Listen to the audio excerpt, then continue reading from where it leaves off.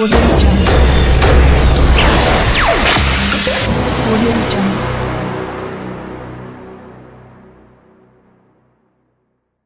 friends, glad to meet you through Tamil Top CHEYYAR YouTube channel. If you are new to the channel today, subscribe, like, share and continue watching the channel. Let's go by video draft. Thanks to everyone who watched the video regularly. Thank you. இன்றைய வேத வசனத்தை தியானிக்க போகிறோம். வாங்க தியானிக்க போகலாம். கிறிஸ்துவுக்குள் பிரியமானவர்களே, நமது ஆண்டவராகிய இயேசு கிறிஸ்துவின் நாமத்தினால் உங்களை வாழ்த்துகிறோம். Beloved in Christ, we greet you all in the name of our Lord Jesus Christ. சங்கீதம் 23:1. Psalm 23 verse 1. கர்த்தர் என் மேய்ப்பராய் இருக்கிறார், நான் தாட்சி அடையேன். The Lord is my shepherd, I shall not want. சங்கீதம் 23 நமது தேவனுடைய முழுமையான அன்பையும் பாதுகாப்பையும் பராமரிப்பையும் குறித்த நல்ல அருமையான வாக்குத்தத்தங்கள் நிறைந்த சங்கீதமாகும். Psalm 23 is a psalm that is filled with the promises of God and which shows the love of God, his provision and his protection. சங்கீதக்காரனாகிய தாவீது மேய்ப்பனாய் இருந்து ராஜாவானவன்.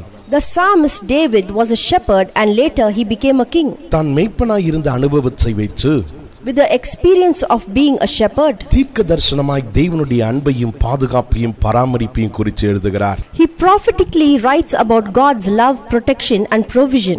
இங்கு தாவீது ஏதோ மேய்ப்பனை குறித்தும் ஆடுகளை குறித்தும் பேசவில்லை.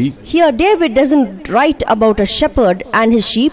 நல் மேய்ப்பனாகிய நமது ஆண்டவராகிய இயேசு கிறிஸ்துவை குறித்தும் He speaks about the good shepherd who is our Lord Jesus Christ. அவருடைய நல்ல கரத்தில் தங்களுடைய வாழ்வை ஒப்புக் கொடுத்தவர்களை குறித்தும் எழுதுகிறார். And he writes about the people who have surrendered their lives into his hands. இந்த சங்கீதம் தாவீதின் தனிப்பட்ட சங்கீதம் என்று அழைக்கப்படுகிறது. This psalm is called David's personal psalm. அதற்கு காரணம், it is because ஏதோ தனக்கு இருக்கும் வேத அறிவை வைத்து தான் அறிந்து கொண்ட தெரிந்து கொண்ட கேள்விப்பட்ட காரியங்களை வைத்து இந்த சங்கீதத்தை எழுதவில்லை. He did not write the psalm based on his biblical knowledge or what he was told or what he had known or what he had heard. தன்னுடைய வாழ்க்கையில் தேவனை அறிந்து ருசி பார்த்து அனுபவித்த தன் சொந்த அனுபவத்தை வைத்து எழுதுகிறார். But he writes the psalm based on his experiential knowledge, what he had tasted and what he had experienced. கர்த்தர் மேய்ப்பராய் இருக்கிறார் என்று எழுதவில்லை. He didn't say that God is a shepherd. கர்த்தர் என் மேய்ப்பராய் இருக்கிறார் என்று எழுதுகிறார். But he says the Lord is my shepherd. இந்த சங்கீதத்தில் என், நான், எனக்கு, என்னை என்ற வார்த்தைகள் in this psalm the words I, my and me தன்னை குறித்தும் தான் அனுபவித்து ருசி பார்த்த தன் அனுபவத்தை குறித்தும் எழுதுகிறார் என்பதை காட்டுகிறது. Here he talks about himself and the experience he had with the Lord. இன்று நாமும் கூட நமது ஆண்டவராகிய இயேசு கிறிஸ்துவை குறித்து even today about our Lord Jesus Christ அநேக காரியங்களை கேள்விப்பட்டிருந்தாலும் அறிந்திருந்தாலும் சில போதனைகளை தெரிந்து வைத்திருந்தாலும் even if we had known, heard or was told about his teaching தனிப்பட்ட விதத்தில் நம்முடைய வாழ்க்கையில் in our personal life அவருடைய அன்பையும் பாதுகாப்பையும் பராமரிப்பையும் அனுபவிச்சிருக்கிறோமா, ருசி பார்த்திருக்கிறோமா என்பதை சிந்தித்து பார்க்க வேண்டும். We have to analyze ourselves and see if we have experienced his love, his provision and protection personally. சங்கீதக்காரனாகிய தாவீது கர்த்தர் மேய்ப்பராய் இருக்கிறார் என்று சொல்லவில்லை. The psalmist David does not say the Lord is a shepherd. கர்த்தர் என் மேய்ப்பராய் இருக்கிறார் என்று சொல்லுகிறார். But he says the Lord is my shepherd. காரணம், தேவனுடைய வாக்குத்தத்தங்கள் எல்லாம் தனிப்பட்ட முறையில் ருசி பார்த்து அனுபவிக்க கூடியதாய் இருக்கிறது.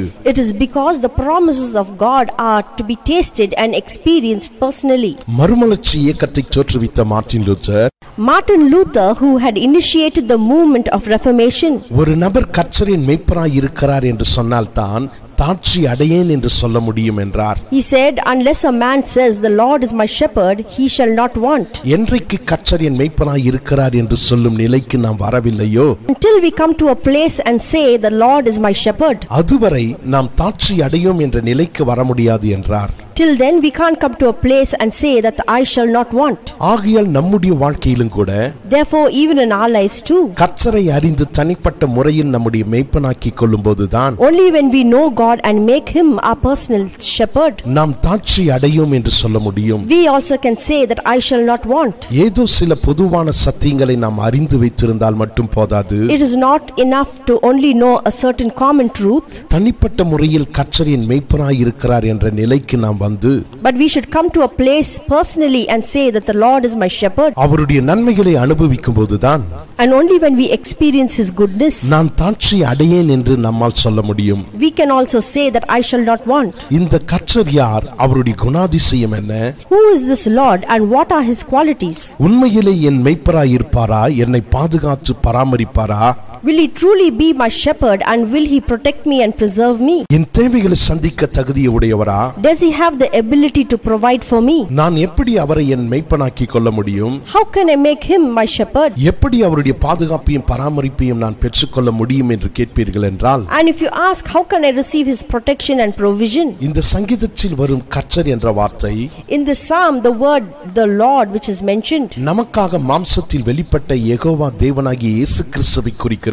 he is Jehovah the Lord who revealed himself in the flesh, that is our Lord Jesus Christ. யோவான் எழுதின சுவிசேஷம் 10வது அதிகாரம் 11வது வசனத்தில் In the Gospel of John chapter 10 verse 11, நானே நல்ல மேய்ப்பன் ஆடுகளுக்காக தன் ஜீவனை கொடுக்கிறான் என்று இயேசு தன்னை மேய்ப்பன் என்று உறுதிப்படுத்துகிறார். here Jesus confirms that he is a good shepherd and he says, I am the good shepherd lays down his life for the sheep. 3 காரியங்கள் நிமித்தம் நாம் அவரை நம்முடைய மேய்ப்பனாக்கிக் கொண்டு Because of 3 reasons we can make the Lord our shepherd நம்முடைய வாழ்க்கையை அவருடைய கரத்தில் ஒப்புக் கொடுக்கலாம். and we can surrender our lives into his hands. ஒன்று, அவர் நம்மை சிருஷ்டித்தவர். The first thing is because he is our creator. 2, நம்மை மீட்டெடுத்தவர். The second thing is because he is our redeemer. 3, நம்மை கடைசி வரை பாதுகாத்து பராமரித்து வழிநடத்த வல்லவர். And thirdly, it is because he is our provider, protector and he is able to lead us till the very end.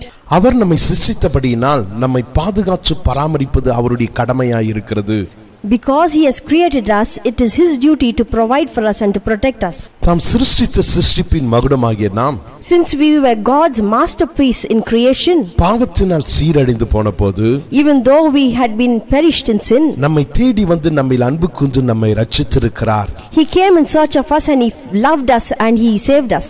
நம்மை ரட்சித்தவர் முடிவு பரியந்த வரை நம்மை பாதுகாத்து பராமரித்து He who has saved us is able to provide for us and protect us till the very end. நம்மை கடைசி வரை வழிநடத்தி மகிமைப்படுத்தி தம்முடைய நிச்சயத்தில் நம்மை சேர்த்துக் கொள்கிறவரானபடியினால் And because he is the God who leads us till the very end and takes us till eternity, அவரை நம்முடைய மேய்ப்பனாக்கிக் கொண்டு we shall make him our shepherd அவருடைய கரத்தில் நம்முடைய வாழ்வை ஒப்புக் கொடுக்கலாம். and we can surrender our lives into his hands. தாட்சியற்ற வாழ்வை உலகத்தில் வாழலாம். And we too can live a life and say that I shall not want. கண்களை மூடி ஜெபிக்கலாமா? Shall we close our eyes in prayer? எங்களை அதிகமாக நேசிக்கிற எங்கள் அன்பின் பரலோக பிதாவே, Our loving heavenly Father, உம்முடைய குமாரனாகிய இயேசு கிறிஸ்துவின் மூலமாய் உம் மண்டையில் வருகிறோம். we come to you through your son Jesus Christ. நீர் எங்களுடைய நல்ல மேய்ப்பனாய் இருக்கிறபடியினால் உம்மை ஸ்தோத்திரிக்கிறோம். We thank you because you are a good shepherd. விலையேற பெற்ற வாக்குத்தத்தங்களை எங்களுக்கு கொடுத்திருக்கிறபடியினால் உம்மை ஸ்தோத்திரிக்கிறோம். We thank you for giving us your precious promises. அந்த வாக்குத்தத்தங்கள் எல்லாம் உமக்குள் ஆம் என்றும் ஆமென் என்றும் இருக்கிறபடியினால் உம்மை ஸ்தோத்திரிக்கிறோம். We thank you because all the promises of God are yes and amen in Christ Jesus. நீர் எங்களை சிருஷ்டித்தவராய் இருக்கிறபடியினால் உம்மை ஸ்தோத்திரிக்கிறோம். We thank you because you have created us. நீர் எங்களை ரட்சித்தவராய் இருக்கிறபடியினால் We ஸ்தோத்திரிக்கிறோம். thank you because you have saved us. எங்களை பாதுகாத்து பராமரித்து வருகிறவராய் இருக்கிறபடியினால் உம்மை We ஸ்தோத்திரிக்கிறோம். thank you because you protect us and you provide for us. உம்முடைய கரத்தில் எங்களுடைய வாழ்வை சமர்ப்பிக்கிறோம். We surrender our lives into your hand. குறைவுகள் நிறைந்த உலகத்தில் குறைவற்ற வாழ்வை வாக்கு பண்ணினபடினால் உம்மை ஸ்தோத்திரிக்கிறோம். In this life of need and want, we thank you because you have promised us that we shall not want. உம்முடைய நாம மகிமைக்காக குறைவற்ற வாழ்வை வாழ உதவி செய்ய நாங்கள் ஜெபிக்கிறோம். In the name of Jesus we pray for your glory that we may live a life of not being in want. எங்கள் மூலமாய் நீர் மகிமைப்படுவீராக. We pray that you may be glorified through us. எல்லா கனத்தையும் மகிமையும் உமக்கு செலுத்துகிறோம். We give you all glory and honor. இயேசுவின் நாமத்தில் ஜெபிக்கிறோம் எங்கள் ஜீவனுள்ள நல்ல பிதாவே. In Jesus' matchless name we pray. Amen. Amen. கர்த்தர் உங்களை ஆசீர்வதிப்பாராக. May God bless you. வணக்கம் நண்பர்களே, தமிழ் டாப் செய்யார் யூடியூப் சேனல் மூலமாக உங்களை சந்திப்பதில் மகிழ்ச்சி அடைகிறேன்.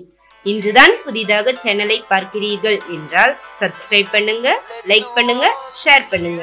தொடர்ந்து சேனலை பாருங்க.